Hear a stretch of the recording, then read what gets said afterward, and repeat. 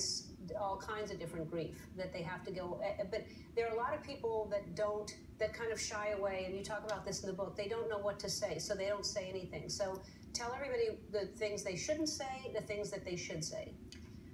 Hardship brings this huge elephant. It's like following you around. And again, it's not just death, it's cancer. You want to silence a room? Get diagnosed with cancer, losing a job, someone going to prison. We don't know what to say, so often we don't say anything at all. And I realized I used to do this. If someone was going through something hard, the first time I saw them, I would say, I hope you're okay. And then I would never mention it again because I thought I was reminding them.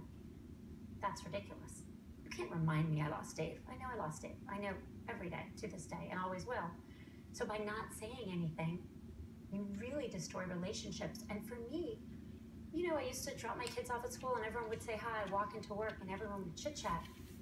But after I lost Dave, it wasn't just the grief at home. It was the isolation, this big elephant following me around. People looked at me like I was a ghost. I think they were so afraid to say anything, they said nothing. And I realized I had done that before. And so, look, everyone grieves in their own way. There's no one way to do it, but saying to someone, I know this is hard and I'm here to talk is huge.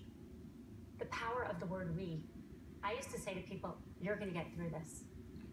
My friend Phil, who named the book, said, we are gonna get through this. We, so powerful. And I think the other thing I got wrong is I used to say to people, is there anything I can do? And I meant it kindly. But it kind of shifts the burden to the person you're trying to help. They're supposed to tell you what to do. I didn't know what to say. Well, can you make Father's Day disappear so I don't have to live through it every year? Instead of offering to do anything, just do something. My friend Dan Levy, wonderful man, his a wonderful wife, Esther, they lost a child and they were in the hospital for many months, tragically. One of his friends texted him and said, I'm in the lobby of this hospital for a hug for the next hour, whether you come down or not. That is powerful. Yeah, that's really amazing.